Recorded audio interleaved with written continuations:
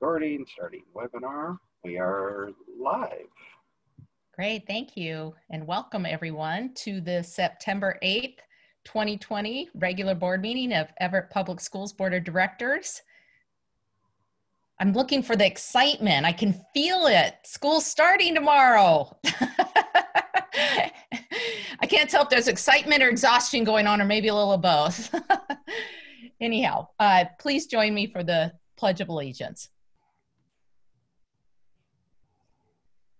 I pledge of allegiance to the flag of the United States of America and to the republic for which it stands, one nation, under God, indivisible, with liberty and justice for all.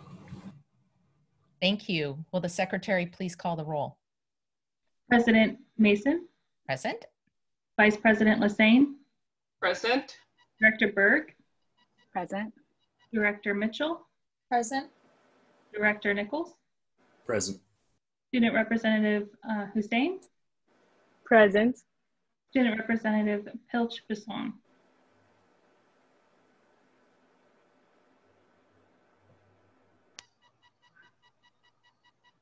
She has to unmute. There she is. Looks like her sound might not be working, but we see her. Yes, I saw the lips move and say present. Okay. So as always, our first item of business tonight is the adoption of the agenda. Dr. Salzman, may you please introduce the agenda? Yes, thank you, Madam Chair, Board of Directors, and to the public, good evening. Tonight's agenda contains the following: a segment for recognitions, the superintendent's report, a segment for board comments, a segment for public comments, segment for routine business, segment for strategic progress monitoring, segment for information discussion, segment for new business and upcoming agenda items. Since publishing the agenda, there have no changes that have been made. The board may elect to change the order of business by a majority of the vote of the members. Thank you.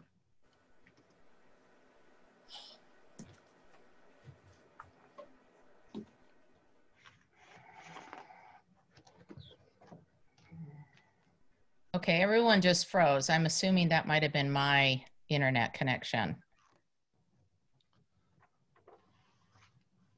So is there a motion to approve the agenda?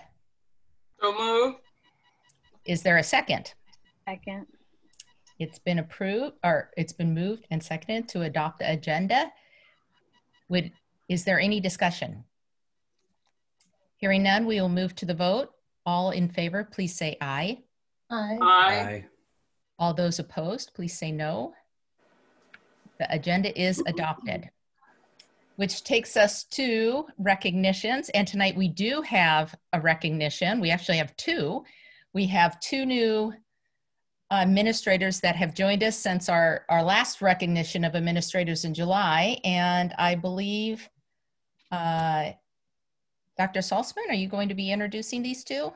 Debbie Kovacs will have the honor tonight to introduce the two new administrators. Okay. Thank you, Dr. Salzman. I am pleased to welcome two new administrators, and I have Dr. Boughton and Dr. Scott who will do the individual introductions. So with that, Dr. Boughton. Perfect. Hopefully you can hear me all right. I am very excited tonight because I have the honor of introducing Mr. Anthony Anderson, who is the new Director of STEM CTE Partnerships and Choice Programs in our department. Anthony is most excited about joining our team because he is passionate about offering students the opportunity to explore their passions while completing their K-12 public school experience. Anthony comes to us via Florida. He began his career as a technology and business education teacher, helping his students learn about the stock market and rebuilding computers to show the different career pathways in the fields. As an assistant superintendent of middle schools in Duval County, Florida, he helped design the career pathways from elementary high schools, from elementary to high schools in the district. So he brings to us a plethora of knowledge and experience in helping us to develop both our STEM and CTE partnerships as well as choice programs. So I'd like to introduce you to Anthony, and I think he has a few words to say. First of all, I would just say thank you for the opportunity to join such a great and progressive district. Looking forward to working with the team that I've joined, and looking forward to offering opportunities for our students to excel and enjoy their educational experience during this time. So really, I just want to say thank you for the opportunity, and I'm glad to be here. Great, thank you. So I'm up second here, and it's my privilege to introduce Kelly Clevenger as the new Executive Director of Special Services. Kelly is a dedicated educator with deep, deep experience, 38 years of experience to be exact. Kelly joins us most recently from the Bellevue School District, where she served as the Special Education Director since 2013. Kelly has held multiple classroom teaching roles, served as an education director for First Place School, which is a school for students without permanent homes, or it's analogous to our Kids in Transition program. She served as education director for the Seattle School District in that capacity. She served as an adjunct faculty member for City University as well, so kids and adults. When asked what she's most excited about this new role, Kelly said it's to continue to make a difference in the lives of students who often need a champion to see their competence and value in our collective society. She said she's pursued the opportunity in Everett because of its commitment to equity and inclusion for all students. So welcome, Kelly. You can say a few words. Thank you so much for that nice introduction. I am so equally as excited as Anthony, I think, to become a staff member here in the Everett School District. I'm just really impressed with our equity and inclusion work that we've been doing, and that's one of the things that really drew me here. And I have so far been here about 8 weeks, and I have a great team to work with, and I really appreciate the opportunity to lead such a wonderful team. Thank you. Thank you both. And on behalf of the board, I want to welcome both Anthony and Kelly to the district. I know you've been on board, Kelly, for a bit here. And thank you for joining us via Zoom. And of course, we all look forward to an opportunity to actually meet you in person and have a conversation real time, or not real time, but live. So thank you. And with that, we will move to the superintendent's report. Dr. Salzman. Good evening. Thank you, Madam Chair, and to our public tonight. In my report, first of all, tomorrow is opening day, and the most exciting time of the year where our students start a brand new school year. So first of all, students get a good night's sleep. So if you're staying up watching this, we're not going to be too late tonight because we want you to get a good night rest for tomorrow. And even though we're not going to see you live and we're going to see you remotely, we are touching you in our hearts and knowing you're going to do a great job tomorrow. Great job. And to our parents, thank you. Thank you for your support and your input over the summer, because without your input, we wouldn't get to where we are today. And to our teachers who worked all summer engaging with us and getting ready, tomorrow's going to be a great day for you. You get to see new students. And but we also want you to know that it's going to take time this week. We want patience for everybody, but this is an exciting time for our principals, our assistant principals, our entire Everett family. Tomorrow is opening day. It's the beginning of the season, and I can just feel the energy. I hope everybody else feels the energy. It's going to be a fantastic year. Nobody predicted us to start remotely, but I can promise you this, it's going to be fantastic. So I wanted to share that with everybody. And then on a solemn note, we lost an icon in the Everett family, Ernie Brockman. 50 years in public education, in the Everett public school system, 50 years, and what a teacher. When I ran to some people in the community recently, when he passed, they mentioned, did you know Ernie Brockman? And I did not, but I wish I would have known Ernie Brockman. And to his family tonight, I just want to share as a new superintendent, he left a great mark in this district. So all my prayers to his family this time, and to do that great service. I just will always remember hearing about him, but just even the past few days and just going out in the community and talking to people, he was an icon. So Ernie Brockman, you're with us always. Thank you. And that is my report this evening. Thank you. I saw many wonderful comments on social media myself about his tenure in our district and the folks that are now teachers that he taught. So he gave some inspiration, I believe. Let's see, we're going to turn to board, and I don't know why this is called board comments because it's really board and student representative comments. And rather than put our brand new student representative on the spot, I'll start with the directors. And I'm actually gonna start by just saying, good luck tomorrow. I'm just super excited to see how this goes. I know patience is going to be a big part of it. It has been for, what is it, 6 or 7 months now. And I'm so looking forward to seeing how this rolls out. I know how much work and effort has gone into the planning of tomorrow, and it's exciting, and we're going to be adventuring together. And I also want to say to my fellow directors, I'm excited to be on this adventure with you. It's been an unusual year, but we're going to figure this out one step at a time. So with that, I'll turn it over to directors. If you just want to give me a little hand wave when if you have something to say or would like to speak. Director Nichols. Yeah, so this last week I spent out in the community. I was at Garfield, Penny Creek, and Hawthorne to help hand out Chromebooks. It was amazing to see all the teachers out that were just so excited to see their students, even if it was just from a car window, to catch up with them, see how they were doing. Really nice to finally meet some of the principals, like Principal Stillwell over at Garfield. I'm going to screw up her name, but Marty Shoveland over at Penny Creek, and Principal Nguyen over at Hawthorne. And it was really great. And I look forward to getting out some more. I'm going to be handing out some meals at Whittier this next week, and continuing to visit schools as we can. Great, thank you. And Director Mitchell. Yeah, I did the same thing that Director Nichols did, both at Gateway, but at Gateway I passed out t-shirts with the PTA and the leadership. So well, and every family, what are these? So you can feel a part of the Gateway family. And we also gonna teach parents the difference between an adult extra large and a child small. So it was fun to like help them learn sizes. But anyway, then at Jackson helped pass out the laptops to 9th graders and developed a new process where I said, so what middle school did you come from? So that I could learn if they already had a login and password or if they did not. And so that it was, what middle school did you come from? Gateway, Heatherwood, then it's your same login and password. Please do that as you drive through the parking lot. Oh, we just moved here. Oh, where'd you move from? What was your school like? Welcome to Jackson, welcome to Everett. And then please go to the IT desk so that they can get your login and password if it wasn't emailed to you. And had just one family say, wait, is it all remote? So thank you, Dr. Saltzman and Kathy, for getting out lots and lots of messages that we are 100% remote.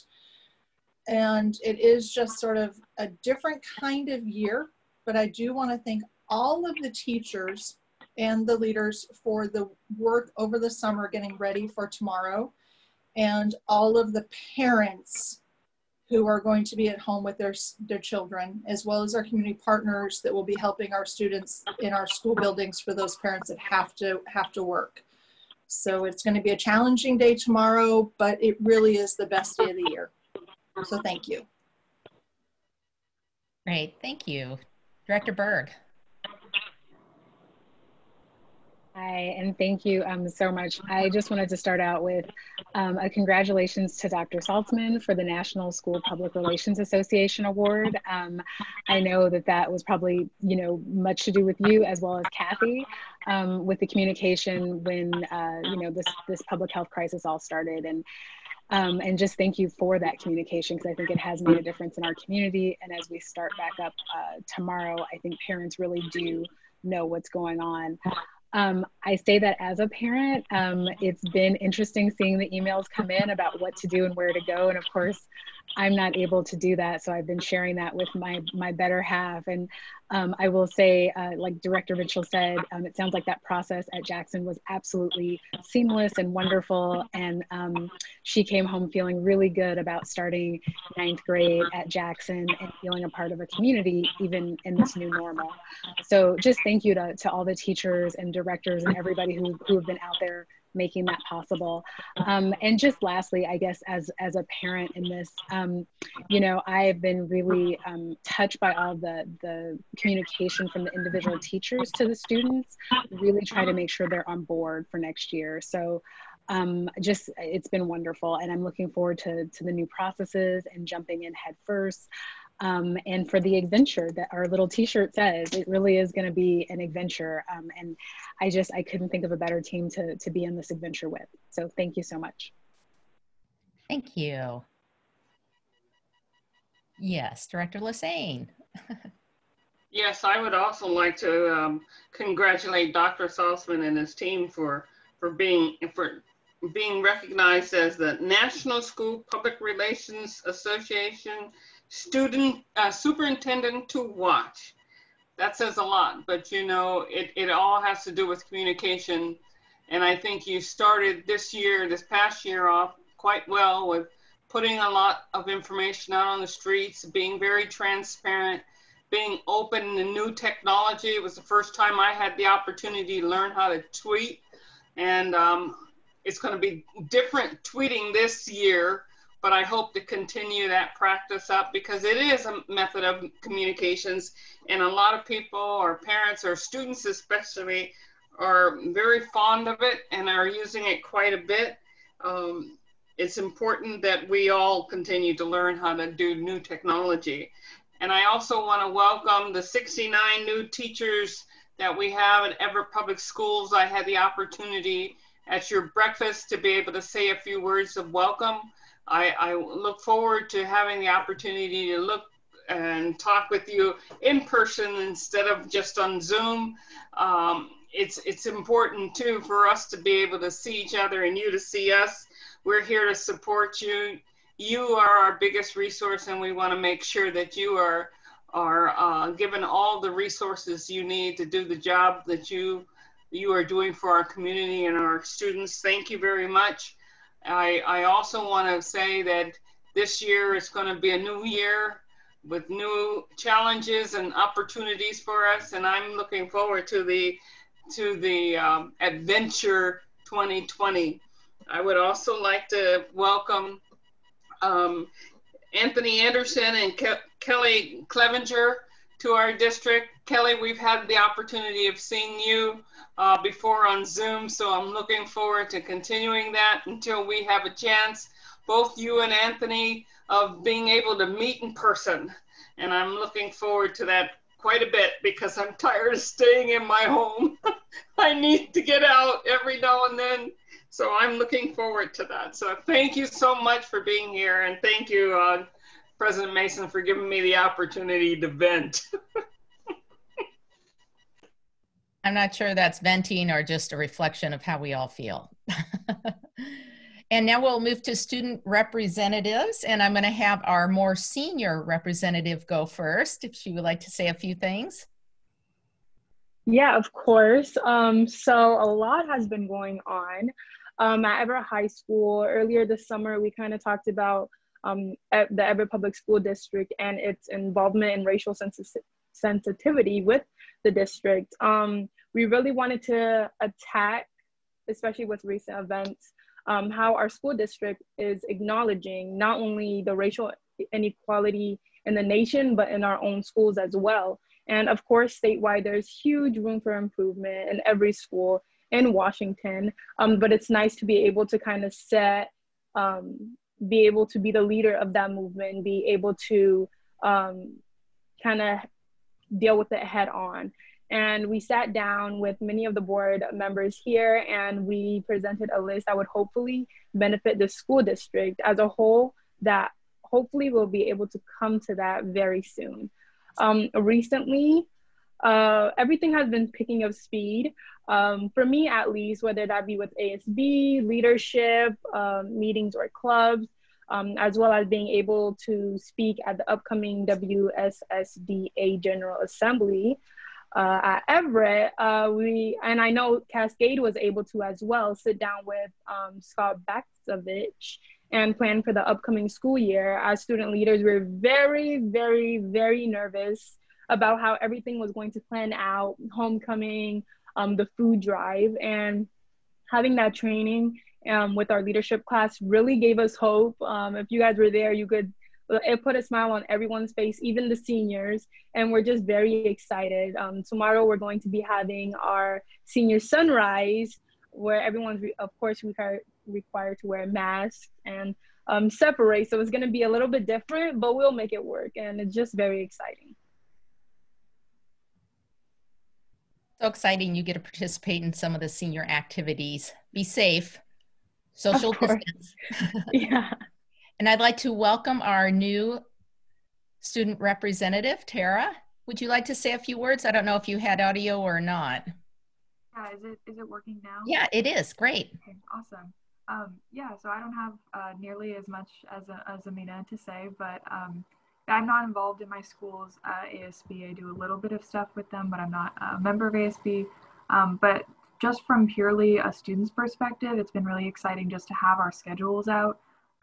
That's one thing that has felt really normal about this year, and that's something that's really enjoyable. So who has classes with who, and comparing schedules and that kind of thing.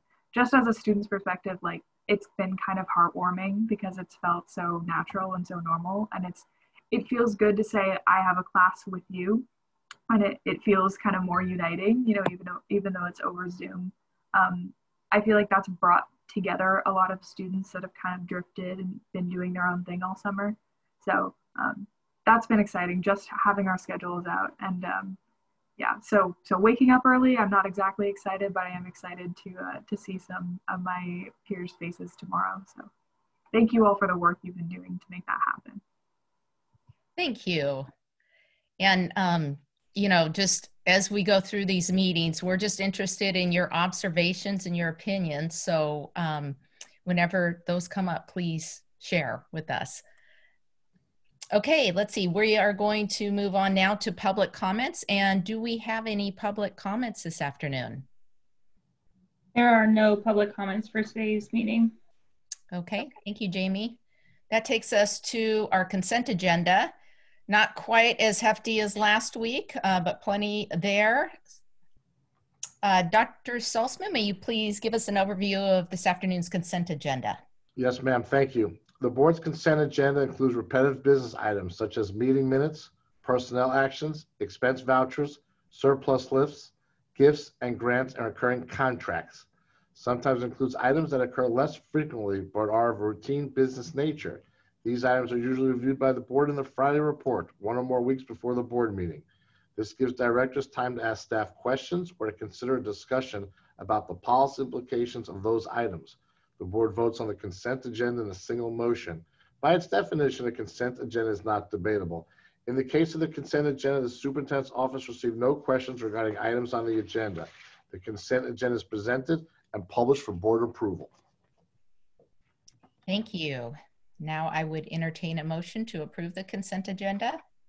So moved. Is there a second? Second. It's been moved and seconded to approve the consent agenda. Would any director like to remove an item from the consent agenda and place it in the new business section of the agenda? Hearing none, we will move to a vote. All those in favor, please say aye. Aye. Aye. All those opposed, no. The consent agenda is approved. Okay, that takes us to our strategic progress monitoring report. And this afternoon, we have an update on our summer school. And I believe Dr. Lancaster, Dr. Willard, and Chad Golden are gonna help us out here. Okay, well, Dr. Golden is not here today, but it is myself and Dr. Willard who will be sharing. Do you guys see the PowerPoint presentation here? Yes. Yes, you do. Fantastic. So I'm really excited to share some of the great accomplishments for summer school this year. Our objectives tonight is to provide you with an overview of the number of participants and a little bit of the happenings of how we made it work in the virtual environment in each of the programs that we ran, and then show the impact of the summer learning on student achievement and high school graduation. The strategic goals that we will touch upon tonight is that each student will graduate ready high school ready for college, career, and life with 21st century skills. It's providing students with equitable access to rigorous curriculum, and we keep talking about ensuring they have equitable outcomes as well, and that we help schools meet the federal and state performance requirements. The first big celebration I have for you today is talking about our food services and the summer meals. Between breakfast and lunch, they served 98,382 meals at 7 sites and with 26 staff members. This is more than double what we served last year. So definitely it was a high need, and our food services people deserve a shout out because they were working hard and making sure that our students had what they needed so they could be well fed and ready to learn. So in the programs we're going to talk about for elementary, we'll talk a little bit about Everett Ready, our just a regular elementary summer school, and then our extended school year programs. For middle school, we'll talk about the English learner programs. We have Math Pathways and Math Bridges. And then at high school, we'll talk about credit recovery, English learner programs, and online high school. So I'm going to start with the extended school year programs, and those are the programs for our students with disabilities. We had to get creative this year. They were all run virtually. We had 9 students who participated in virtual small group activities, 5 who participated in therapy and consultation, a mixture of that, and 2 who had tutoring and consultation. And as a reminder, these are for students who were worried about regression of skills. Maybe their skills are still emerging or they need some maintenance help. And we focused on the critical skills of academics, communications, motor skills, adaptive skills, and then social behavioral skills. So that was our extended school year program. Everett Ready was very exciting, and we had major changes to our Everett Ready program this year due to the implementation of our transitional kindergarten, which met the needs of those families who had children entering kindergarten in the fall but did not have access to the early learning programs. So for that reason, we had the opportunity to redesign the Everett Ready program, and it was open to all incoming kindergartners. They were all invited, including those students in Gen Ed and the general education and those students with IEPs. So for the first time, we had all 18 schools who planned a program. So both Silver Firs and Woodside somewhat modified theirs due to the construction. And it was conducted remotely with Zoom sessions for the students, and the principals had Zoom sessions with the parents, and the teachers did as well. And it was promoted through social media. So what's really exciting is that we had nearly 800 students who participated in this year. So it was a really big success for us. For the summer school programs, again, we had to do a redesign for the virtual setting. And we were fortunate, Jessica Cornell, before she was appointed principal at Madison, was going to be the summer school principal. And she applied some great skills to the instructional design of the course, which incorporated the feedback we had from the parents in the spring. And then when she took the principalship at Madison, Jennifer Reyes and Kelly Bell took over as summer school principals. But this program, we had 129 students who were in the English learner program, K through 1. In our 2nd through 4th grade program, we had 477 students who were involved. 155 of those were English learning students. And then we had a separate class for 26 of our newcomers who needed more language development. And what's really exciting, I mentioned that Principal Cornell developed with parent input the schedule. And so this is an example of what it looks like. And you see the clarity of week by week. You click on the tiles. There was a set schedule for the welcome Zoom. There was a one-page shot where kids could get all of their Zoom links and their content right there. So it was very clearly laid out and methodically planned so that the students had everything that they needed right there in front of them. For the academic programs, there was common instructional programs in reading, writing, math, science, and the social emotional learning. They had access to iReady that the teachers could facilitate throughout the summer. That we used an integrated GLAD strategies, the guided language acquisition design, which is good for all learners. And math really focused on growth mindset and key concepts. And so you see in this image here, it's an example of the type of math problem students engaged in that were very engaging visually as well. We're really excited about our student success. The attendance, 82% of our students attended all through the summer. So we'd like it to be 100, but that 82% in the times was a big success for us. They were able to utilize iReady as well. And so we're excited when they take the diagnostic this fall to look at the growth that they've made over the summer. And we had some fantastic feedback from both parents and teachers. I wanted to read a couple of comments from some of our parents.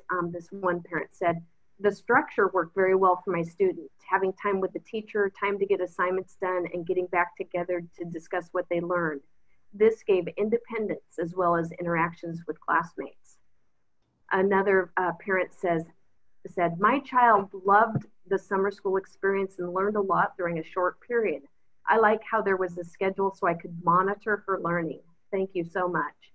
And teachers also raved about having the structure, and that really helped them, and they were excited about applying what they learned over the summer as they went on into the fall. So that is a brief highlight of our elementary summer school program, and I'm going to turn it over to Dr. Willard to take us through the middle and high school programs. Thank you, Dr. Lancaster. I'm excited to share. I'm going to share middle school and our high school programs, starting with our middle school programs. Our middle school program was composed of 3 different programs under one big umbrella: our English Learner program, our Math Pathways program, and our Math Bridges program. You can see our students in our English Learner program over to the left. And then to the right is Sechin Tower, who is our middle school summer program director, and he is also one of our assistant principals at Jackson High School. The first of the 3 middle school programs is the English Learner program. So the program served 49 students in grades 6 through 8. The program, similar to the elementary program, was 5 weeks long and structured within Canvas in a week-by-week and day-by-day template. And you can see it to the right. That was easy for students to follow. Between the synchronous Zoom sessions and the asynchronous learning through programs like Imagine Learning and Literacy, students focused on vocabulary and written English. And the teachers implemented scaffolded instruction, GLAD strategies, and best practices for instructional for our English learners. The next 2 programs are our middle school math programs. And so both programs were for students in grades 6 through 8. Teachers and students represented all 5 of our middle schools, and the teachers collaboratively, I can't speak, field tested the open up math materials in a distance learning environment. The Pathways to Success summer math program served 136 students with a focus on addressing gaps in learning, mathematical mindset, and critical thinking. The other part of our math program are the Bridges programs, the Bridge to Math 7-8 Compacted and Bridge to 8 Algebra. These 2 Bridges programs served 69 students, and it helped those students accelerate their learning so they would be able to enroll in our 7-8 Compacted Math during the school year or the 8th grade algebra class. We gathered feedback from our summer programs, and overwhelmingly it was positive, with 96% of our parents sharing that they felt the experience with their with the help for their student would make them more successful during the school year, and 94% of parents sharing that their students' math confidence grew. And then we also gathered some open-ended comments, and those sentiments shared highlight the same ideas, where they felt that their child was more confident about math, and there was this option to complete the work at your own pace rather than finishing in a limited amount of time. So now I get to share our high school program. And on this slide to the right, we see Abigail Leslie. She's one of our graduates from our from our summer programs. And then to the right is Eric Bush, who is our high school summer program director and teacher at Jackson High School. There are 3 programs in our high school program: credit recovery, our online high school, and our English learner program. So overall, our high school program served 397 individual students. And overall, there were 267 credits earned. What this meant is that there were 534 courses, each worth 0.5 credit, completed successfully.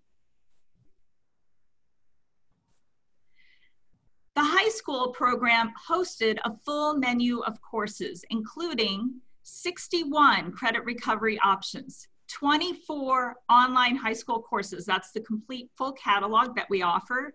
And then we had a new course, Career Experiences, Networks and Mentorships Internship course, all through our Zoom and online environment, which was very engaging and motivating for students. We had 4 English learner courses, and we had a special education support program through our guided study program. The high school summer program enrollment showed similar participation by grade level to previous years, with 11th grade showing the greatest enrollment and seniors, because they're already graduated, which is a great thing, showing the smallest enrollment.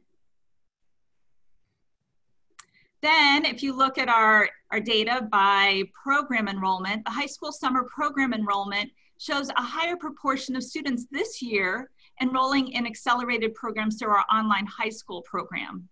But the largest proportion of students enrolled in our credit recovery options, as they usually do summer after summer. So in the middle of August, we celebrated our seniors again with a summer commencement, and it was held with social distancing measures in place. Our graduation speaker was Zahias Bustamante, who graduated from our Graduation Alliance Everett program, along with 17 other summer graduates who participated in the ceremony. He said, "We can all do great things. We faced many hardships this year, but we all have proven that we can overcome the impossible." And I felt that way too. So as of today, and I hope I'm not totally wrong, every day meant a change, I'm sure, there are 29 summer graduates. So there's always a celebration.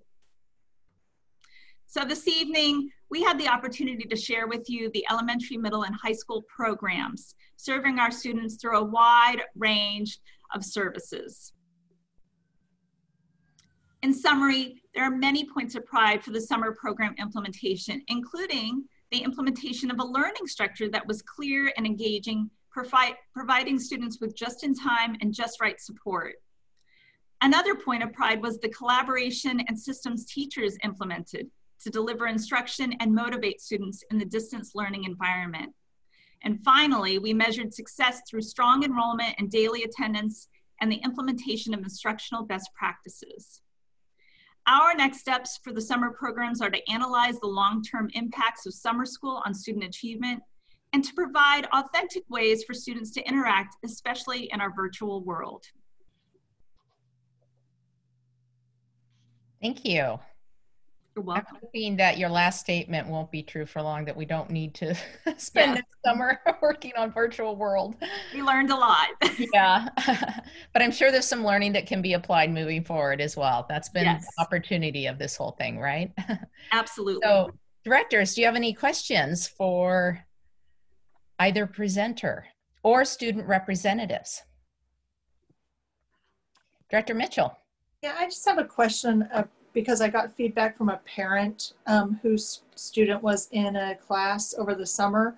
I don't know if it was credit recovery or to get ahead, but she was a little bit disappointed in her words, lack of workload.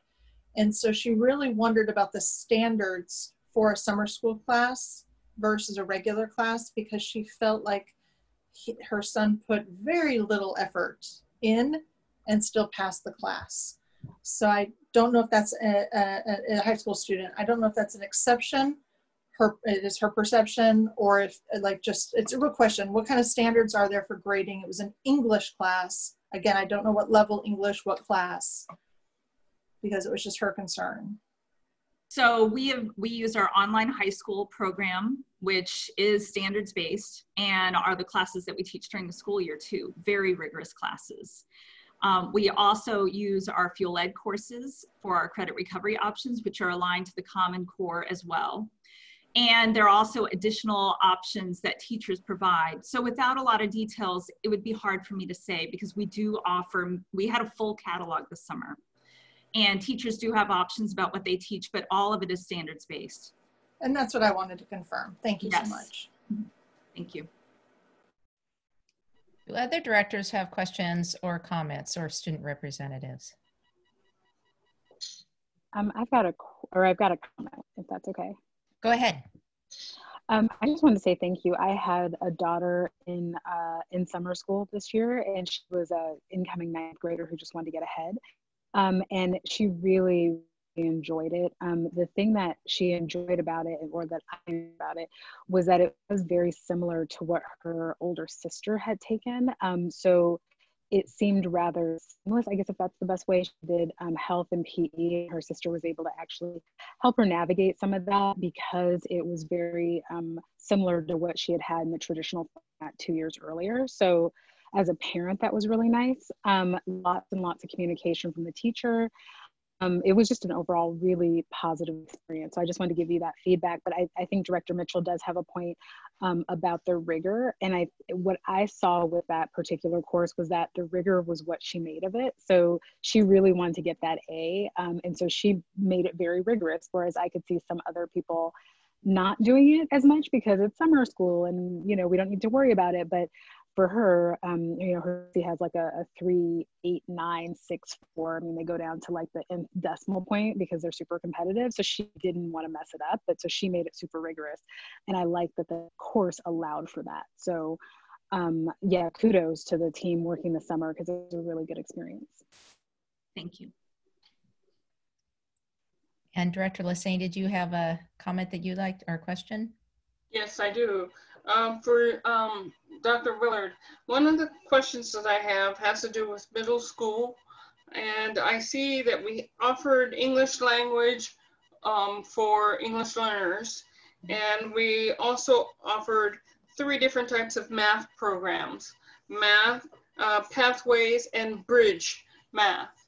Did we offer any language arts for those that were not English learners?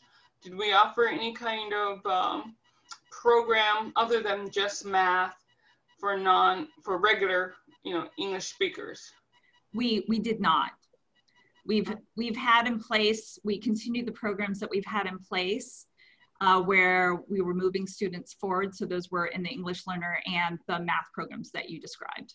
Fantastic. I'm glad that we did offer those math classes. Now the math classes for grades 6 through 8th were just to keep them on track for where they were at for math during the summer. Is that correct? Well, there were 2 kinds of math programs. One was to fill in any gaps and make sure that students were entering this fall at grade level, right? So high support. Then we also had an accelerated track. So those were the Bridges programs so that students were ready to basically enter a higher level of math when they came in the fall. I see. Thank you very much for that. You're welcome. And for high school, other than the summer graduates, I see we had a very large class. When you think of it, 397 students taking high school classes. That's amazing. That's really outstanding. I'm very happy about that. You know, that's quite a few students there. You know, have we ever had such a large class like that before? We usually, the thing is this wasn't so different than what we usually have, which was a really positive piece going into the summer, is that students and families did sign up. What we saw is that because we had options for grades this spring, that credit recovery was not the largest, I mean, it was the largest part of the pie, but what we saw is that kids wanted to accelerate in online high school. And so we saw more students showing up for those classes. So the pie shifted a little bit. Can you give us any kind of idea of how many of those students requested some support as far as support in the way of paying for their tuition. Are we seeing more and more students requesting tuition assistance than before, or is this about average? It was similar to the past, and we're very fortunate that the foundation, Everett Public Schools Foundation, provides scholarships for our students who either qualify for free and reduced lunch, but they actually opened it up beyond that students just showed need. So that was a turning point for us as well. We were able to offer those scholarships, and students certainly took us up in it. At this point, it would be hard for me to tell that it was really different than previous years. But it was very much similar in terms of the numbers of students who access those scholarships. But middle school is not by tuition, just high school is by tuition? Yeah, middle school is no cost to the student. Our credit recovery program is no cost to the student. So the only program that would provide scholarships that we have scholarships for are our online high school program. Okay. I just wanted to know, if we were, I know this is just out there and we probably had no way of identifying those students or identifying if this is the case, but at some point in the future, with online classes being offered, at what point will online accelerated classes be no charge for students so that they can continue to get some benefit of accelerated learning? I don't know the answer to that. We've historically charged for that, but that's certainly something we can consider going forward. Because it seems like right now we've proven that we can do it. We've had online through the semester just to engage more and more students so they can continue to have that positive opportunities in schools and can see it as a benefit versus recovery or something that I have to do. Continuous learning is very important. And when there's no charge and you still are you know, allowing students to take advantage of that and to be ahead and to learn more and more without a charge to their parents, I think more and more students will come in and say they were interested in doing that, taking advantage of that opportunity. So just to find out, I just would like to know, how is it growing? Is it growing with more and more kids looking for scholarships because they can't afford it? Or just the fact that it's growing and we need to start considering the possibilities of there being no charge for that, but allowing students to continue to learn in this fashion. Thank you. I really appreciate it. Good work. Thank you. Thank you. And I would just echo Director Listens, and so people know when you talk about charge and no charge, 2 classes we took was over $600.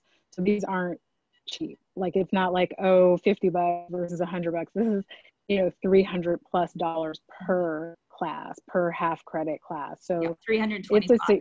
Yeah, 325. So it's a significant cost. And I know a lot of parents, there's a lot of folks can afford, a lot of folks can't. And there's a lot in the middle that probably don't want to ask for that scholarship because that was seen a certain way. So I think there are families that probably take advantage of the accelerated learning. And for our family, it was because we want to take an extra, right? So that's, again, privilege that a lot of kiddos won't have if they don't have, you know, well over $600. Can I just clarify, based on this discussion, summer school is not supported by the state. Is that correct?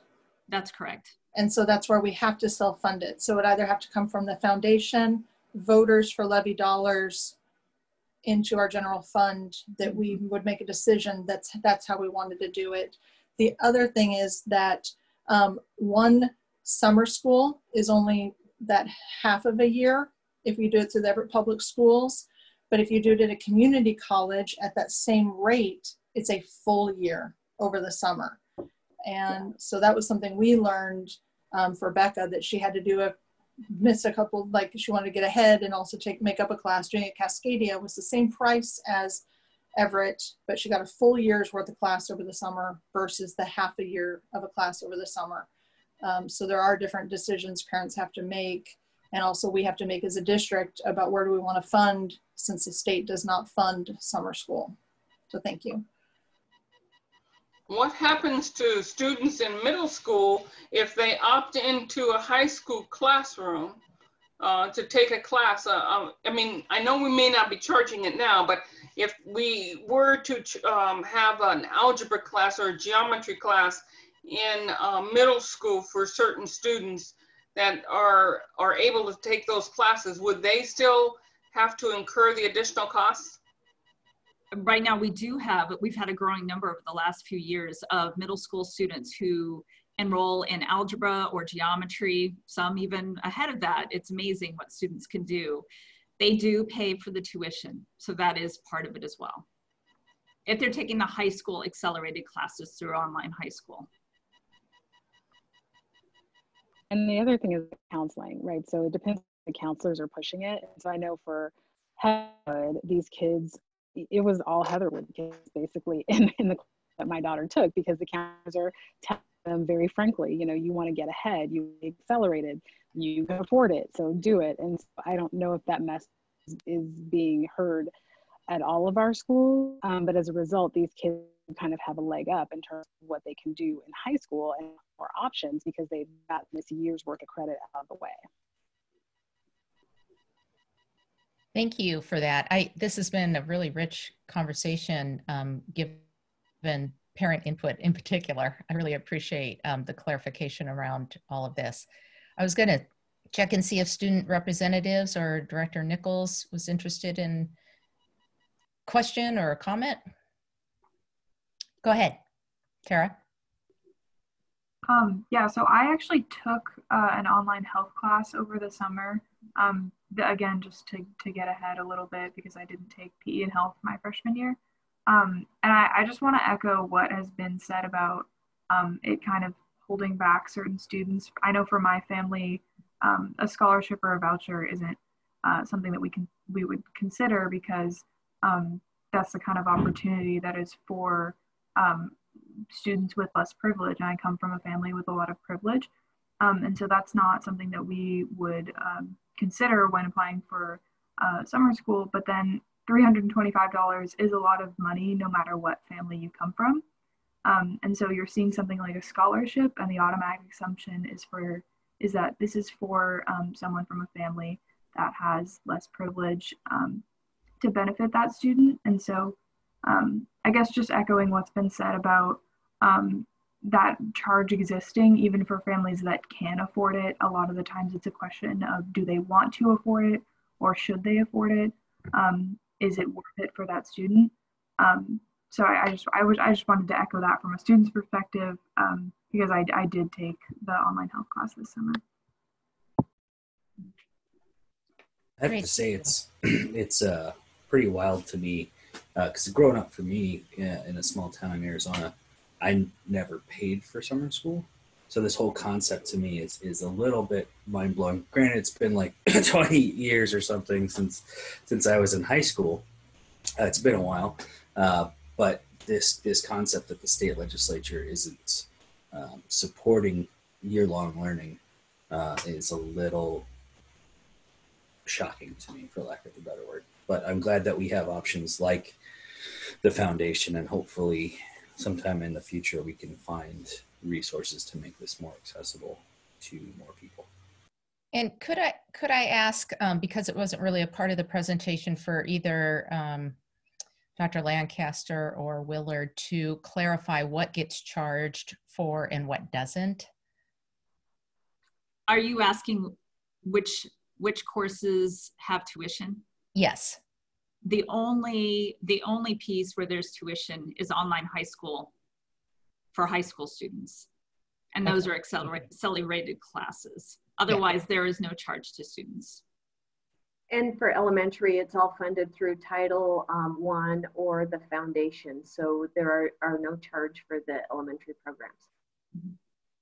So no charge for elementary, no charge for middle school, unless a few individuals are taking online high school classes. Correct. Okay. And the other online credit recovery is not a charge either.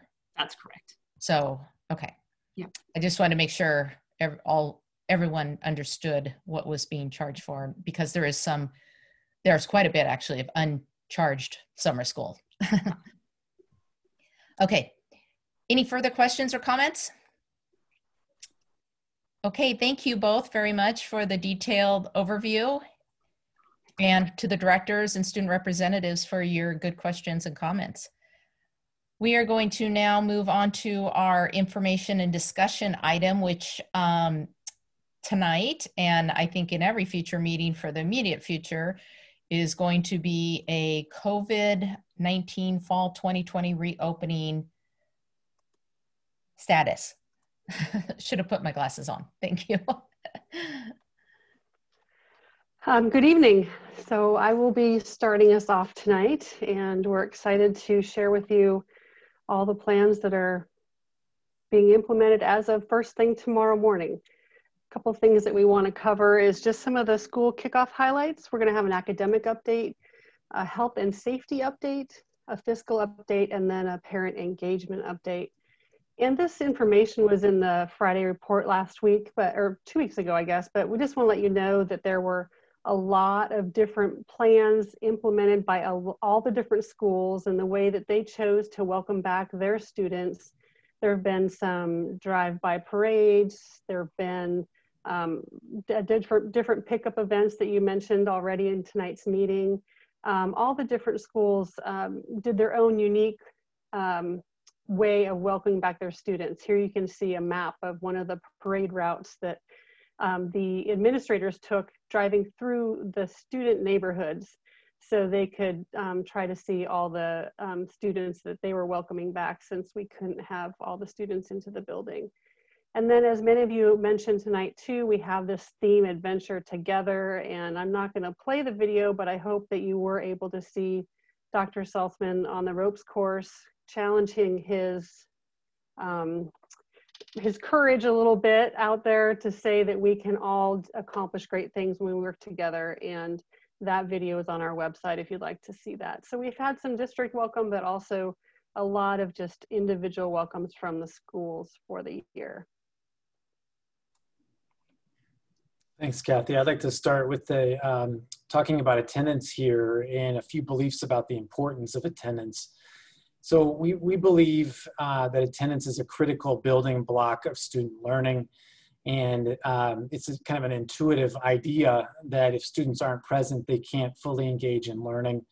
Attendance is a leading indicator of equity that signals when students might need additional support, and sets in motion that support at the school-based level, at the district level. So we've got system improvement and school improvement focus areas based on our monitoring of attendance. It's also, as you know, the primary criteria that drives state funding and district staffing. So OSPI has defined an absence during COVID for this particular year, this launching the 2021 school year, as a student not participating in planned instructional activities on a scheduled remote learning day. So evidence of student participation, so this is the positive to that, kind of the inverse to that definition. Evidence of the student participation in remote learning may include, but is not limited to, daily logins to learning management systems, so in our case, Canvas, or daily interaction with the teacher, or evidence of participation in a task and assignment. So think about it in terms of student participation can be synchronous or asynchronous. So live real-time instruction for synchronous, and asynchronous could be more directed independent learning set into motion by the teacher. And we want to capture student participation within a 24-hour period to qualify as being present that day. So for example, a student can participate synchronously or asynchronously from the beginning of a school day to the beginning of the next school day to qualify as being present. And so we believe allowing students that 24-hour period of time to participate best matches the intent of asynchronous learning and providing them the maximum flexibility allowed for in this definition to students and families to demonstrate participation in the ways that they can. that we would encourage and that we would remove any and all obstacles that we can to that participation.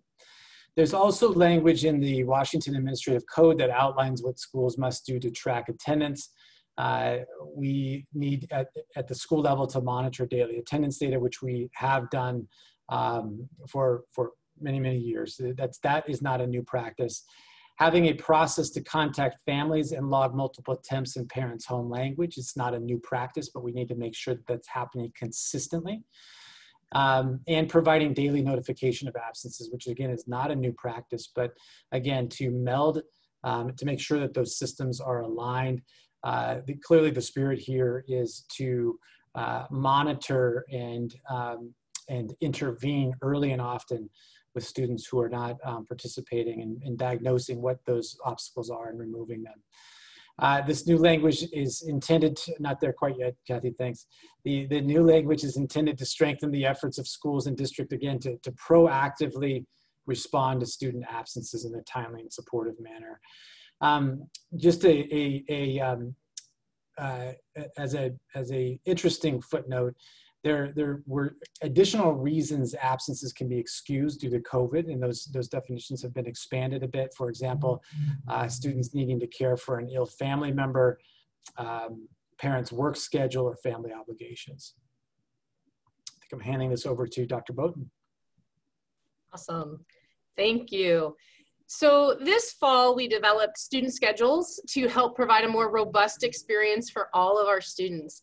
We listened to our families and students this summer about their spring experience, and we've responded to our families who are asking for a more robust experience. So we worked collaboratively with our teacher partners to thoughtfully develop structured schedules that have some elasticity so that we can respond to the needs of our students and our families. You see here, this is the elementary school model schedules. There's both an early start and a late start. And our elementary schedules reflect some of those changes with synchronous contact each and every day with morning check-ins, morning meetings, as well as a large window prior to lunch for content learning zones. It's about 2.5 hours. It also includes another learning zone after lunch where teachers can do both real-time synchronous learning as well as asynchronous learning opportunities or directed independent learning for our students. Our middle school model is a little bit different.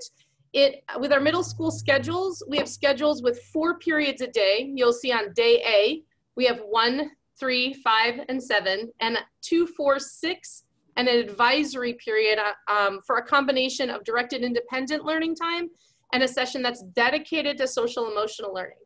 Each period in the middle school session is 75 minutes, or 1 hour and 15 minutes, which provides time for a combination, again, of both asynchronous and small group student support, as well as asynchronous instruction. So we know that our families have asked for direct contact with kids each and every day and every period, and our teachers are responding with our middle school schedule.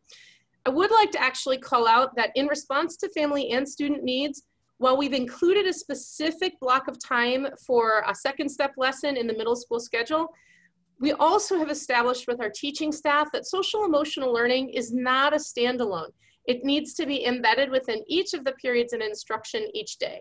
Our kids need to have that touch point, that communication with our teachers and our staff to check in, see how they're doing. We know that remote learning is not easy for everyone, and we want to make sure that that takes a priority. In high school, the schedule is similar to the middle school schedules, with a 1, 2, 3 period A day and a 4, 5, 6 period B day, with the periods of about 105 minutes. Again, this provides time for students to engage every day with their teacher synchronously, but also has built in time for each period for additional time and support for small group student support, as well as the asynchronous activities. With all of our schedules, we really wanted to respond to our students and families who are asking for that more robust programming with regular daily contact with each teacher for our students. I know that our teachers are really excited to get going next year, or tomorrow, and making sure that they're connecting with their students as much as they possibly can. Next slide, Kathy. To help facilitate that, as we shift into this new year, we recognize that the first part of the first weeks of school in real life is always about building relationships and developing those student and family connections. Because this was so important, we elected to begin the first days of school with time allocated specifically for the purpose of building those relationships.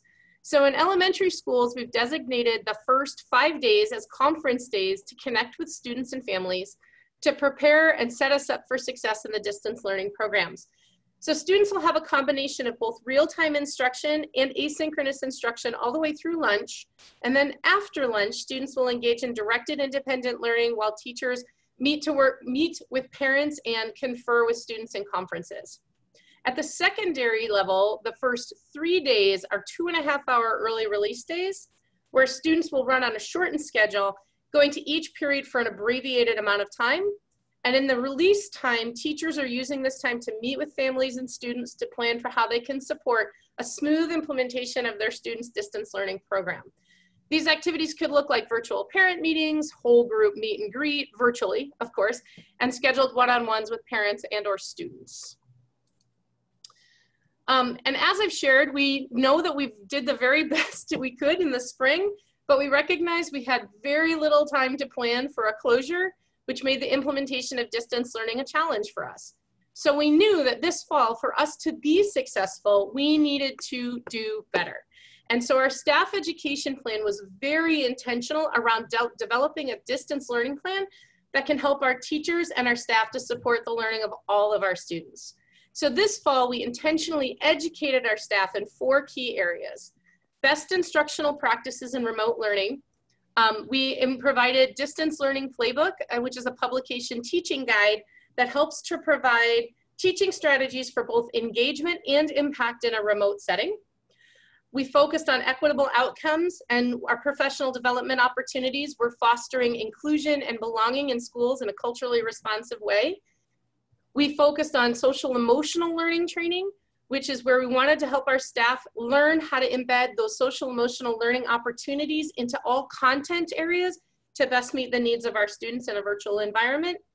And finally, the big one, learning management systems. Our single platform Canvas was in response to the feedback that we got from families in the spring, where they asked for a single platform to access student remote learning environment.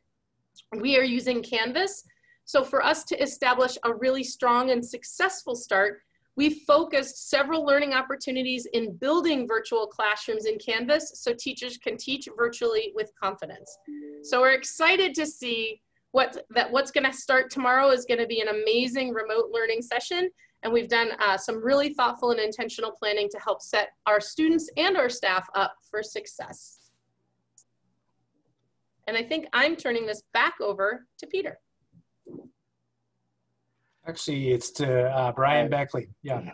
Yes, thank you. So the Learning and Information Technology Services team has been working to create a sustainable and fully supported digital environment. You've heard both Dr. Boughton and Dr. Scott reference Canvas as our primary hub.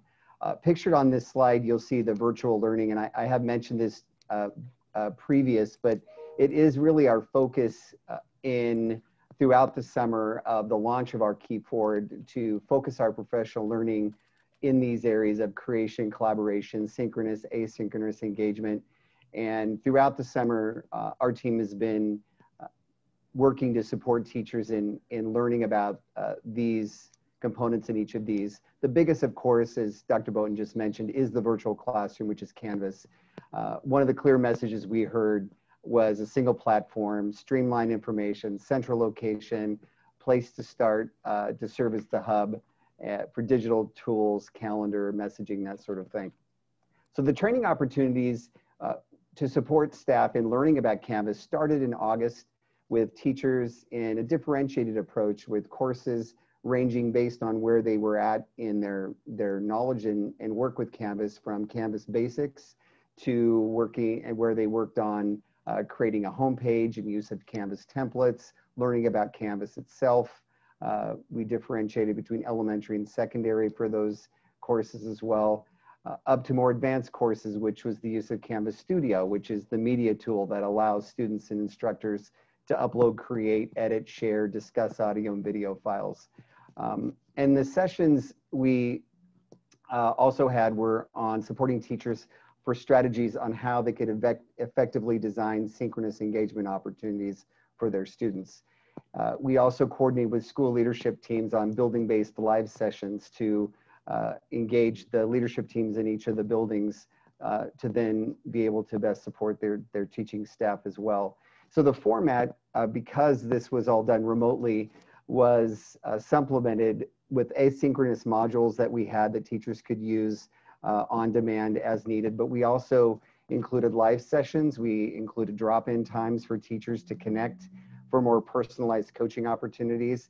And then we also had sessions in both of the LID days in early September to provide training sessions for teachers.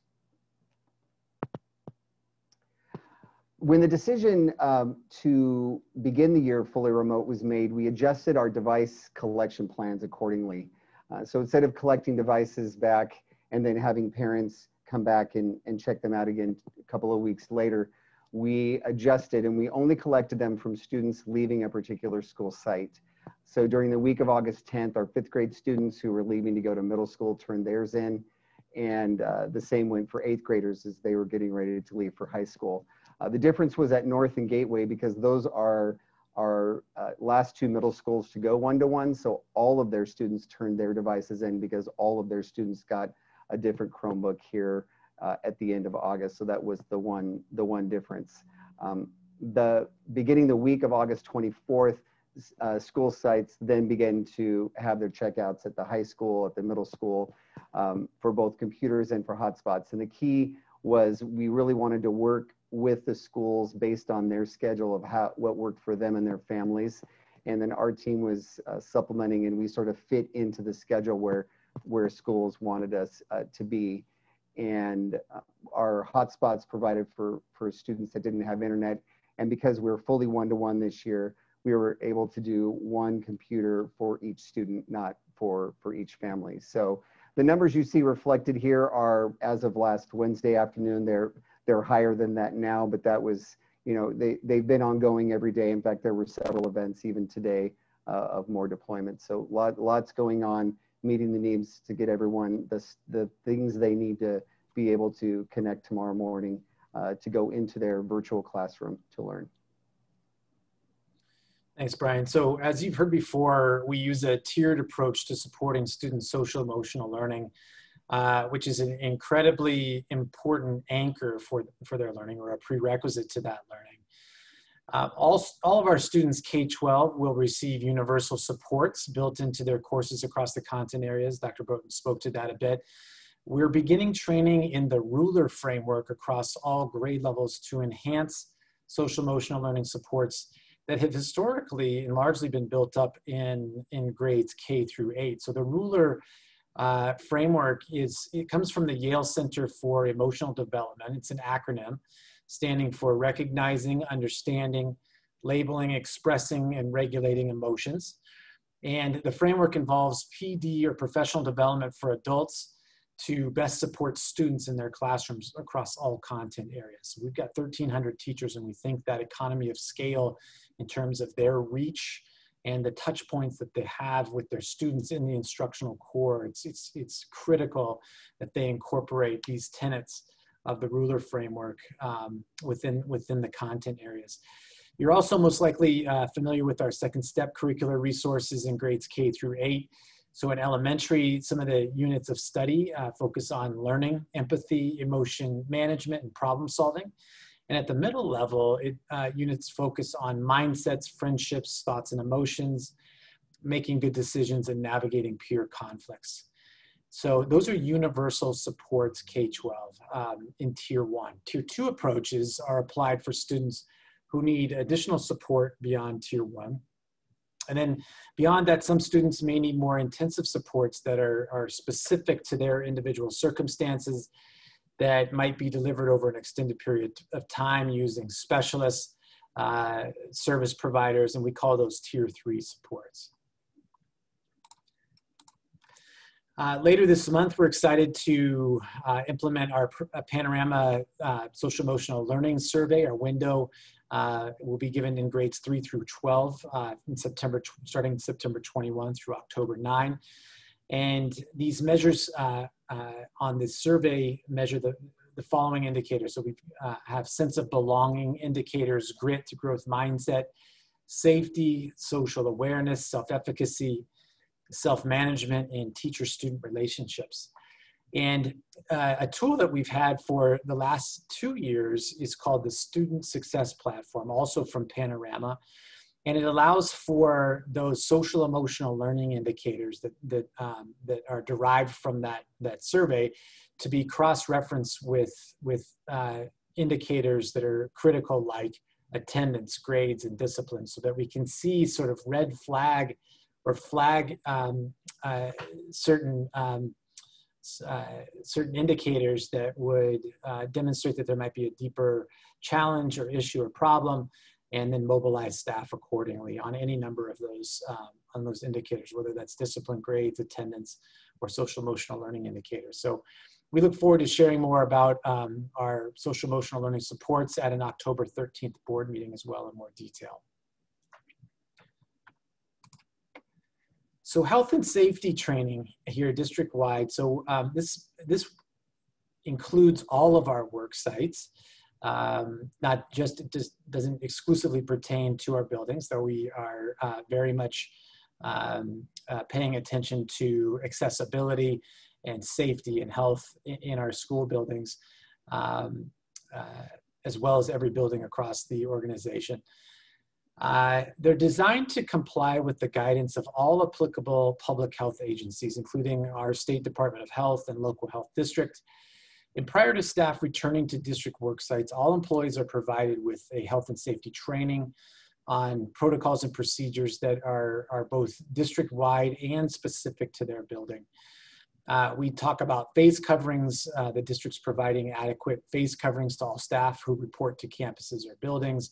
So if you've been to the CRC, you know that we offer them there, and we've got signage that would make it very clear that wearing your mask is mandatory if they don't bring their own personal face coverings from home.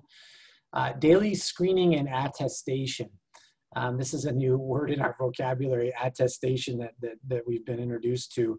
The idea that prior to entering any district facility, stakeholders need to self-attest to their health and temperature. And so we do that coming to our workplaces. Folks that visit school buildings do the same.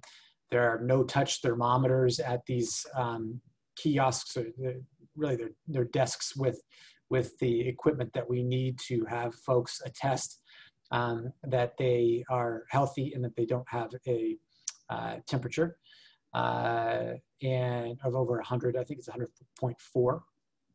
And again, those thermometers are there as needed. Physical distancing. Each building has been equipped with physical distancing signage to adhere to best practices.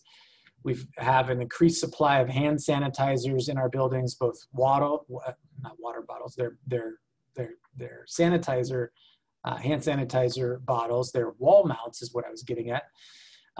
Wall mounted hand sanitizer stations. Those were delivered and installed in key public area buildings earlier this summer. Wall-mounted hand sanitizers were installed in all portable classrooms. So for teachers choosing to teach from their classrooms, hand sanitizer pump bottles were delivered. Frequent hand washing continues to be emphasized as well, just as best practice. And so in addition to these attestation areas where folks need to sign to attest to their health prior to entering any district building, I mentioned increased signage in the front office and supports for parents or others visiting for official school business reasons. And within the front office areas, increased barriers like plexiglass barriers have been installed in those office areas in order for staff to interact safely with visitors. I think I'm turning this over to Jeff Moore. Thank you, Peter. I can tell you that given the circumstances, our food services team is pretty excited. I think Dr. Willard shared the great news from the summer program, but this program, just like many others, we did some outreach to our community, to our customers, and asked them, what could we do better? And clearly making them accessible was one of the keys. So I think in the August 28th Friday report, I sent you a breakdown of what's going on, but we have expanded from 7 to 13 school sites. And we have just not at lunchtime, we have morning and noon locations trying to meet the needs of our citizens. We also went, as other districts did in the spring, to a 5-day meal kit. And it has perishable items, so they know well that they should take them home and get them refrigerated. But that particular program today, as of, we have 1,784 pre-orders. So people go online and order their meal kit. And if you realize back in the spring, we were really hitting around 1,300 or 1,500. It's pretty exciting that more of our community is being served by this federal extension. As I mentioned, we are also taking it to 5 high-density apartment complexes. And again, working with our team upstairs with our students of need to make sure we identify them and that we can provide them home deliveries on a daily basis. They may not have the ability to store that much food. So we're pretty pleased and looking forward to that program expanding to more of our community. Next slide, please. The fiscal outlook, I think in the August 28th, or actually the August school board meeting, you saw the July financial report. We know that the tailwind of the savings from the spring is providing us additional resources. We're up from 10% to 10.3%. And even since then, about 875,000 higher going into this. We also know that some of the savings that we realized in the spring, although we're hitting the ground in a different way and more aggressively, should carry forward while we're in 100% remote learning. We've also been cognizant of this enrollment drop, and particularly in elementary, worked collectively with the administration to see and hold on to some vacant positions in terms of teachers, so we're not overstaffed for the year.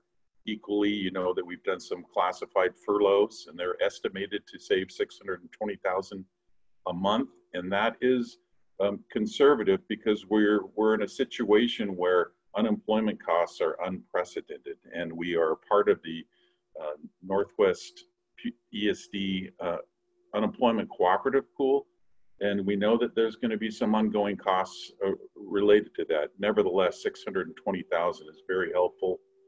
We know that we might have an assessment of $1.5 million, and I think it's more or less been affirmed in the next couple of weeks. And so we're building those costs into the savings and showing you a net of what we think is about $620,000 a month. The transportation formula, also a briefing on that. It's a wait and see how we respond. Do they do count days in the fall and in January? And when you miss the student counts, then your revenues decline. Right now, we estimate that if we don't return to full busing and have those student counts, we need to rely upon the legislature to understand that we still have ongoing costs, as I mentioned, associated with furloughs and staffing and equipment. I believe that they are aware of that, and I've heard from one of our local senators that it's likely to come up early in the session so that they can mitigate the concerns of school districts. So certainly on our legislative platform. And just remember, while we're probably buffered for 300 or 400, each additional 100 student enrollment loss is about $1.4 million in funding. So we also know the legislature has difficult work to do this session. Our big unknown, and excuse me, there's a truck driving by right now. Our big unknown is enrollment counts. And it's not like in the past where you can see clear indicators. The work that Dr. Scott mentioned to be intentional and thoughtful about identifying each student, I believe we're going to be successful, but it's going to take a little longer to know exactly where we are, probably early next week. We also don't know when we're going to go back to full occupancy. So there's a lot of unknowns looking forward, but as we walk through time with you, we will keep you informed on our fiscal position. Thank you. Well, you've heard many times tonight that many of the decisions that we made for this fall were based on feedback we got from our community. And another piece that we heard is that we needed to provide better resources and supports for our parents. So as we committed on September 2nd, we launched Parent University on our website. And even since then, I think we've added 8 or 9 more resources since then. So it's not a stagnant resource, but something we're going to be continuing to add to. And I can tell you that, so it's been up less than a week. We have had 4,800 people visit it, and they've gone to 6,700 different times. So we've had some really good traffic there, and we're going to continue to add information as we get feedback from parents on what they're missing. We'll make a resource for that and add it on, and we'll just continue to see that page grow throughout the year. Dr. Scott. So thank you. We really appreciate the opportunity to communicate this fall reopening status on this first day of school eve. And we're operating, as we've mentioned several times, in a spirit of continuous improvement, responding to feedback. We are truly stronger together. We're so excited to launch and greet students tomorrow. It's the best day of the year. We look forward to these monthly updates as well to monitor progress in these areas. So and at this time, we welcome your questions or comments. Thank you everyone for a really robust presentation, a lot of really great information there for directors to absorb and understand as we head into tomorrow. Directors and student representatives, do you have questions regarding the information that was presented? Director Mitchell? Yes, I just want to thank everyone for this presentation. And I just have 2 questions. I don't know if Mike Gunn is on the call or somebody else. Because of the air quality right now, you know, they're sort of suggesting to turn off air conditioners and HVAC so you're not bringing in all the smoke. So with our staff in the buildings, how are we keeping staff safe from that air quality or turning off HVAC? Because then if anybody might be positive with COVID, then it's sitting in the air instead of the air exchangers requirements that happen with COVID. So I know it's a very specific question given the special circumstances of the smoke. I have a second question, but if anybody could try to answer that, or if that's something we need to get back to me or back to everybody on. I just want to make sure everybody's safe in buildings that need to be secured because of the smoke or sealed because of the smoke. So I am on the board meeting. This is Mike Gunn. Okay. And our HVAC systems are continuing to run. We've made sure that they're all operating as designed. And we also have filters on our HVAC systems that we replace 3 times a year, including in the summer. And these help filter out some of the particulates from the outside air coming in. And we are also encouraging staff to not open windows at this time. Okay, Yeah. That's it. Yeah, thank you. Because my home AC, my home furnace, I could smell the smoke with the furnace fan running, so I just shut everything off and that smoke's gone. So I'm just not bringing any outside air. So my second question for tomorrow, just based on what I heard in the news on Seattle and any other schools, do parents and students, is the website for every school pretty much set up for if you cannot connect, here's who you call, this is what you do. If there's any internet problems, how are we going to be connecting with families tomorrow? These are just extraordinary times, and I would not like us to be in the news unless it's positive. Do you want me to take that one, Peter? Yes. Yeah, so the resource that we have out there is would be to call our help desk that's the resource we have for parents to call, that number. But we're going to be monitoring this proactively in terms of the ability to monitor the network traffic to see what's happening, communicating proactively with Canvas early on in the day about any issues. Same with Google. Those were some of the things.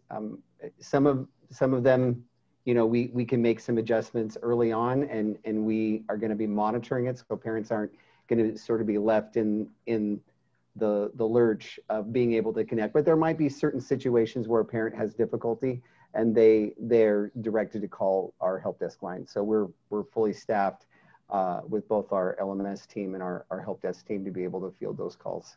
Okay, great. Thank you. Sorry, just third question, because you had some outstanding college students at Jackson High School that I think are working with LMS and help with the deployment of the machines. A lot of them aren't going back to school for another week. So do you still have that much of all those college students available that are sort of going to be manning phones and manning computers? They were outstanding. Yes, we are utilizing them as long as we possibly can.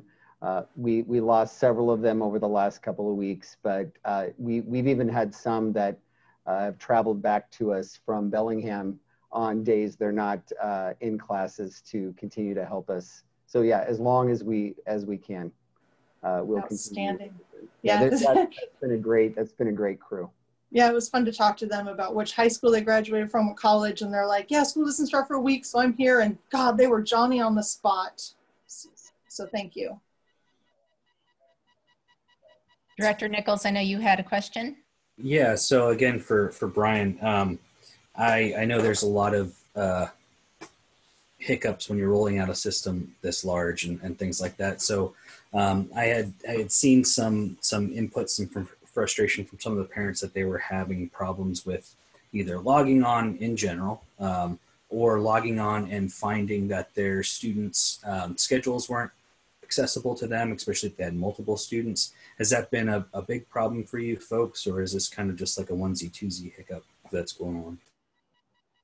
Yeah, the schedules being visible today is a big deal. Wanting to make sure that students can log in today, and so we've been addressing those as one-offs. Previous to today, we had some parents that wanted to be able to log in and see their student schedule, and then when they couldn't see their schedule, there was some frustration there. But when we heard from parents today, if there was some access questions, those were sort of one-offs that we wanted to address because we wanted parents to be able to go through today, to be able to sort of like do a dry run and to be able to do that. The one piece is that Canvas with parent access, it starts tomorrow at midnight or tonight at midnight. So sometimes parents couldn't see it, but the students could. But tomorrow that should all, and we went in and adjusted that time when we realized that had happened. And how long, what's our turnaround time for replying to people calling the help desk, leaving a message? What's our kind of average response time to that? Well, the average response time, I'd have to get, I don't have like a particular time, but we wanted to replicate those within the day. We don't always make that. We work throughout the weekend. So sometimes we got to them.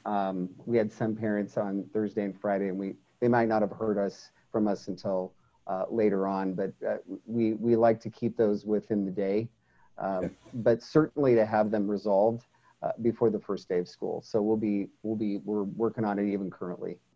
Fantastic. And my last question for you is, I know when I was helping hand out Chromebooks, thank you very much for facilitating that for me, by the way, that we were on wait lists for hotspots. Have we caught up to those wait lists, or are we still waiting on more to come in? No, we have. That's why in that slide what I showed how many hotspots between Wednesday and today, we probably distributed another 1,000 to 1,250 hotspots. So we got our shipment from T-Mobile sort of early in the week, but we were able to turn that around and get through the schools, and we'll continue to, we've got our next, we're sort of always anticipating the next flux, but yes, we got that. We've gotten through the wait lists at this point. Awesome. Thank you very much. Great. Thank you. Directors, other directors or student representatives, any?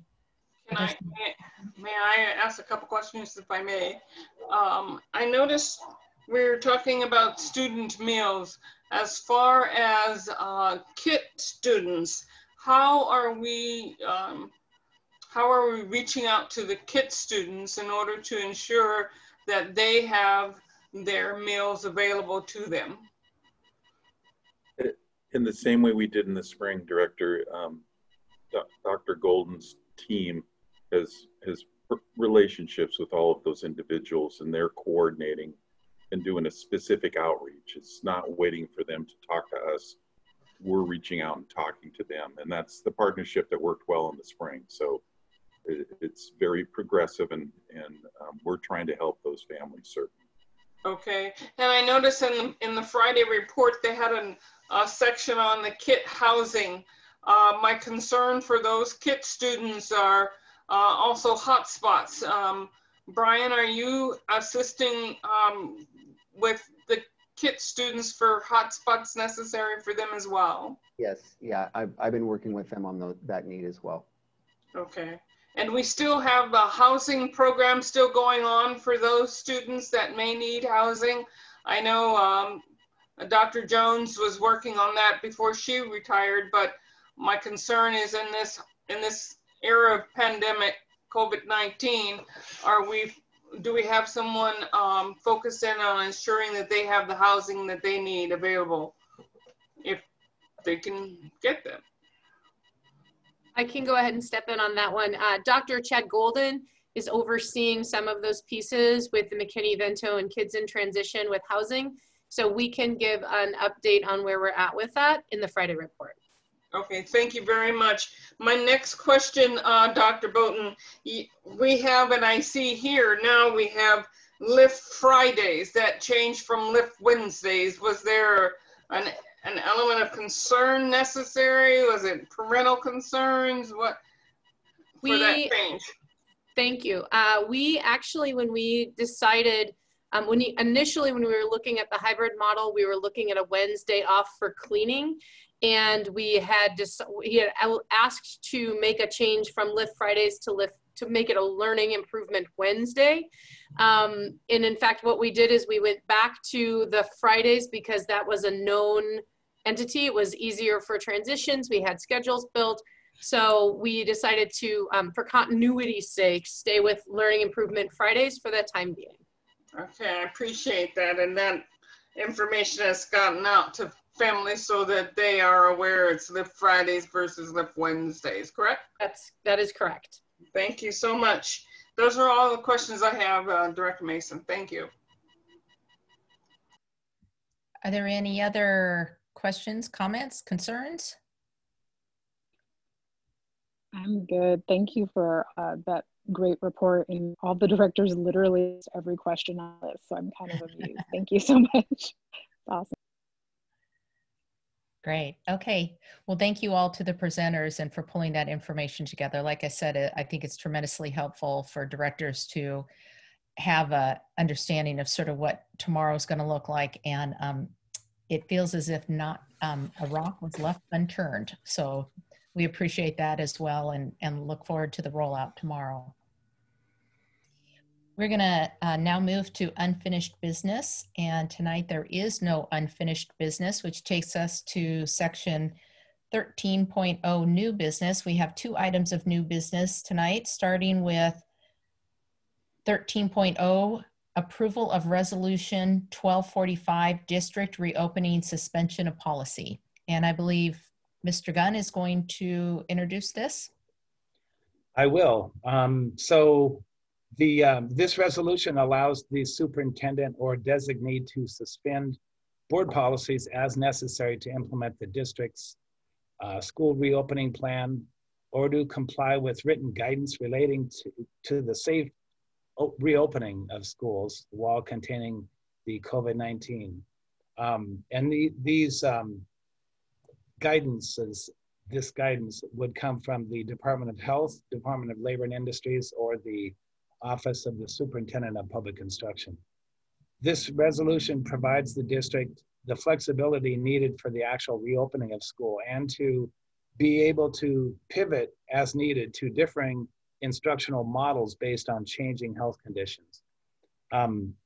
This flexibility is crucial as these health conditions may change in our county, which could prevent us from implementing our own reopening plan or require that we return at times to a remote learning at a later phase.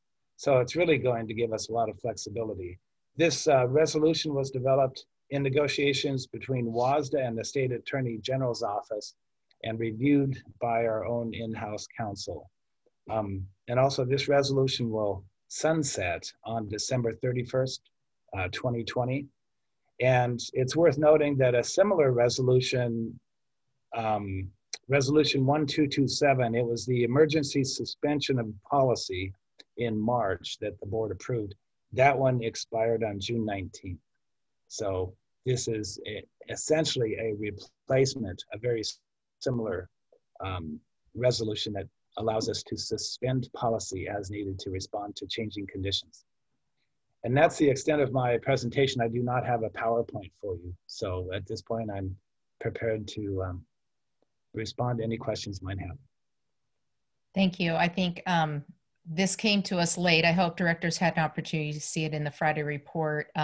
We felt like we really should get this in this meetings versus waiting for another 2 weeks, as it's critical, as Mr. Gunn said, in providing the district the flexibility that we need to implement our educational program. Do directors have any questions regarding Resolution 1245?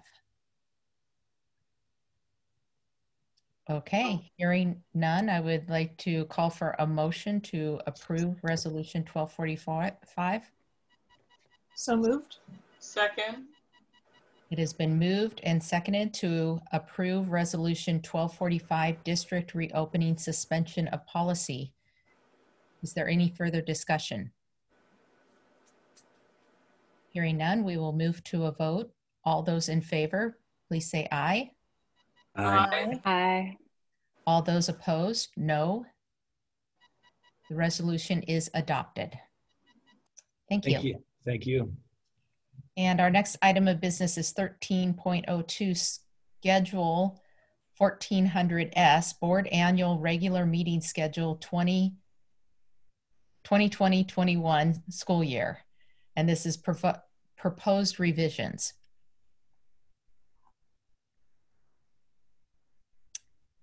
Let's see, I'm checking to see who's providing an overview. Dr. Salzman? We'll do that. Go ahead, Madam Chair. Can you guys hear me okay? And to Darlene, who'll go over the calendar with you at this time. Do we have I can go ahead and give the brief overview, yes, which I believe yes, directors know. This, the dates of our annual regular meeting schedule have been updated to comply with our policy, which defines our regular meetings as the second and fourth Tuesday of the month. And then during our summer workshop, we also had discussion and chose to move our regular scheduled meetings from 4:30 p.m. to 5 p.m. To offer a little bit more flexibility to our community and parents to be able to attend our meetings, either via Zoom or hopefully again in person. So are there any questions regarding these changes in dates? I do have a point of clarification for Dr. Salzman or perhaps Darlene. Are we approving this tonight? I noticed it's as a first reading, but it was my understanding that we wanted to go ahead and take a vote on it so that we could move to the new board meeting time next meeting. Yeah, so you'll need to agree to waive the second reading and vote tonight. Okay. Do any directors have concerns with waiving the second reading? Hearing none, I would like to call for a motion to approve the schedule, the board annual meeting schedule for 2021. Move to approve. And to waive, is that one motion? I didn't think we had a motion, make a motion. I think, do you want us to make a motion, Darlene? I don't think that you need to make a motion to waive the second reading. You just move it straight to second reading and then vote on it. Right. Okay, so I move to approve, given the waiver of the second meeting. Second. Is there a second? Second. It has been approved to waive the second reading and to approve the updated schedule for the annual regular meetings for the school year of 2021. Is there any further discussion? Yes, I think on a couple of months there, the meetings were listed as the second and the fourth Tuesdays, and those were also changed in addition to the time of the meeting being moved to 5:30 versus 5 o'clock versus 4:30. So what we are approving then is not only the time schedule, but also the dates. Is that correct? That is correct. Okay.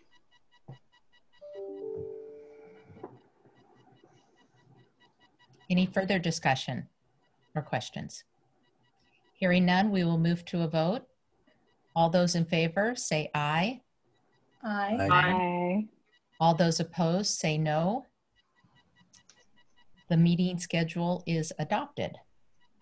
Thank you.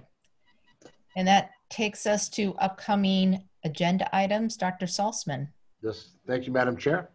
At the September 22nd regular meeting, we'll discuss the following: instructional materials overview, adoption of the schedule, strategic planning process overview, impressed accounts, warrant cancellations, early childhood education and assistance program contract, 2019-2020 CTE program evaluation, and surplus technology equipment. That is all. Thank you. And then we move to section 15.0, executive and closed session. And tonight we do not have an executive or closed session, which takes us to 16.0, adjournment. And I just want to make the comment before we adjourn that if one thing has become clear through tonight's presentations and board meeting is how hard all of you have worked to make this a success tomorrow. And I just want to say thank you so much. You're rocking it. So we look forward to tomorrow's adventure. And at this time, I would like to adjourn the September 8th, 2020 regular board meeting. Thank you and be well. Bye. Thank you all. Have a good evening. Thank you.